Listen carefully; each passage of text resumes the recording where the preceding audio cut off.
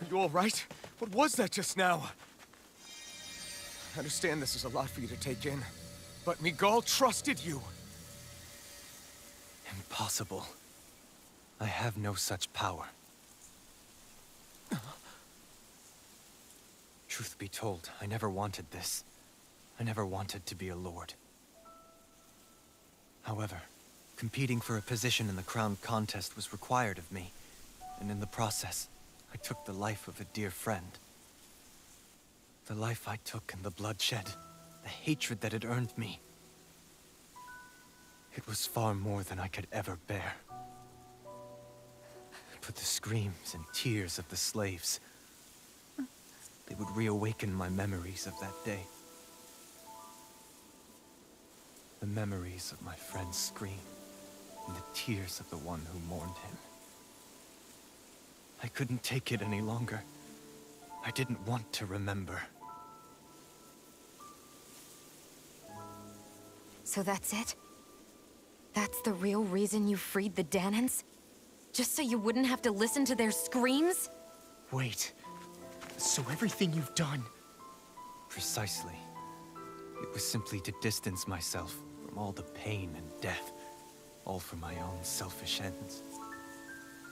And if it made everyone happy in the process, well, then that was just an added benefit. Or perhaps I truly did believe in those ideals at one point. But living up to them was never my aim.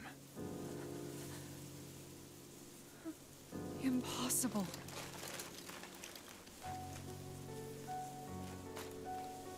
Your dream of coexistence?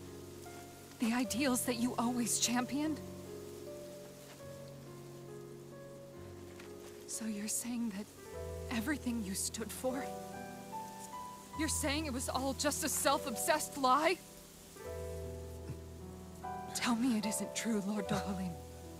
Because my brother believed in you in your dream! Forgive me.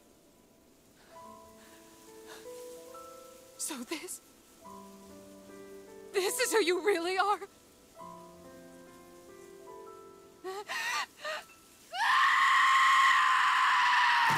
Stop!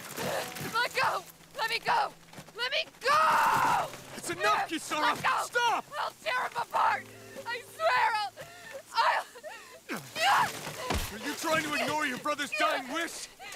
He entrusted you with his dream!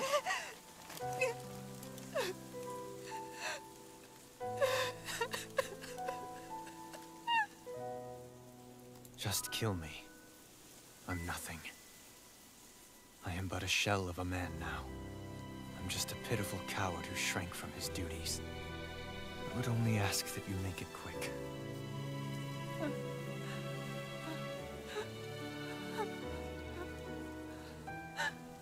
This man... This is the person my brother died for. And for what? For what?